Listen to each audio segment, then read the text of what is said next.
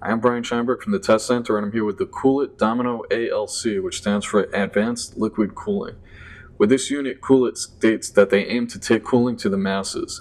It's a self-contained, all-in-one sealed unit that's liquid cooling for a CPU.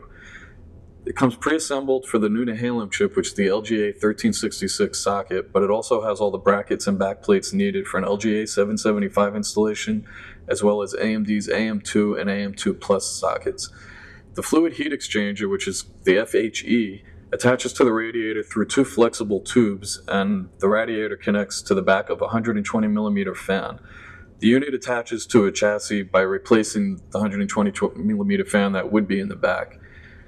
At a right angle, there's an LCD attached for cases that have panels with windows in them, so you can see what's going on. We had a little trouble with the chassis that we mounted this in because the fan mount was too close to another bracket and we couldn't slide it into the case. So we advise you to take note where the fan mounts in your case before you commit to installing this device. It connects to a full power fan header on the motherboard with a 3-pin connector and has 3 power modes. There's quiet, performance, and full. The quiet mode is the slowest possible speed, while the performance auto-adjusts the speed of the fan as needed based on the current temperature of the CPU. The full setting just leaves it on full speed all the times.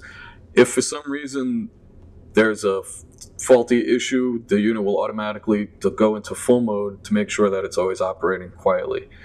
The fan is barely audible. The only time we ever heard it is in full mode, and the pump is completely silent. Unless you put your ear to it, you won't even know that there's a pump attached to this thing.